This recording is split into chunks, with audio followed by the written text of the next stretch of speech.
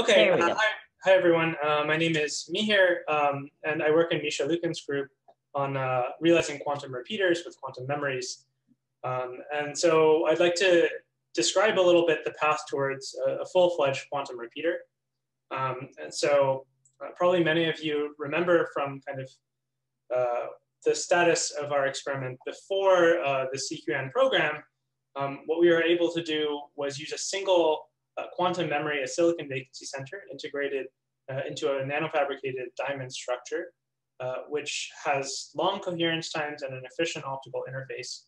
And these properties, just already with a single quantum memory, were enough to exceed the repeaterless bound. But this sort of scheme where you just use one quantum memory is not really enough to build a large-scale quantum network extending over multiple nodes and long distances. And so really the next step is to scale this up so that you can distribute entanglement between remote quantum memories, and then ideally make multiple copies of that entanglement, have local registers where you can do error correction and purification.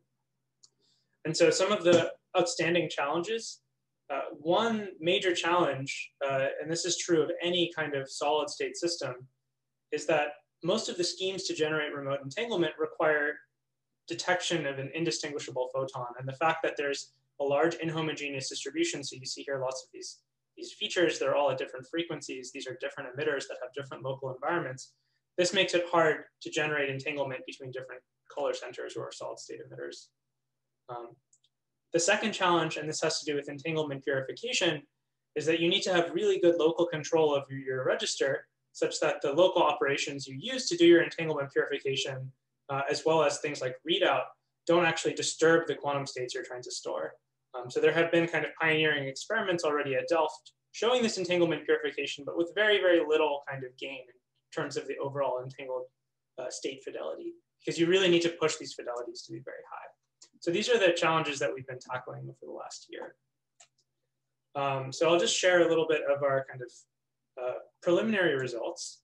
So in terms of entangling distinguishable emitters, like I mentioned, most schemes require detection of an indistinguishable photon using a type of interference such that when you get a detection click, you don't know which of the two emitters it came from, thereby creating entanglement between the two.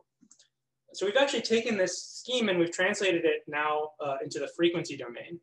So if you have two emitters that are at different frequencies, you can now excite these two emitters with a frequency superposed pulse.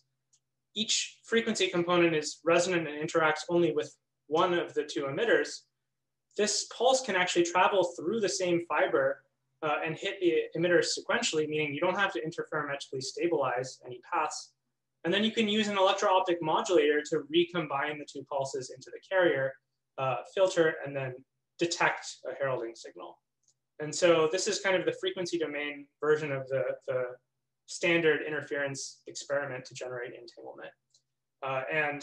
We've now done this experiment with silicon vacancy centers that are detuned by almost 10 gigahertz from one another using commercial EOMs, and it works with an operational fidelity of about 81%. So this is already good enough as a first step towards then doing entanglement purification.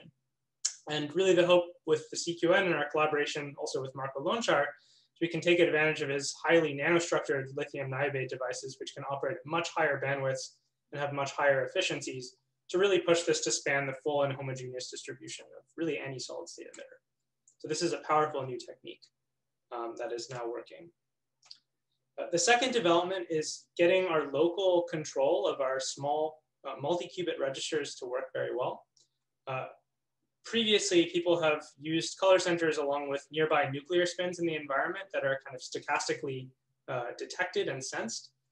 We've switched over to actually using an isotope of silicon, the silicon-29, which comes with a spin 1/2 system. And we can now get very high fidelity 2-qubit gates in reasonably fast operational times with still quite good overall coherence properties. So we're hoping that now with this ability to kind of deterministically have two very good qubits we can always implant and address with high fidelity, as well as this ability to now entangle any arbitrary pair of silicon vacancy centers, the yield of our experiments in being able to entangle two silicon vacancy centers will go up, and our ability to purify this entanglement now should be there with these fidelities. So that's really the next step.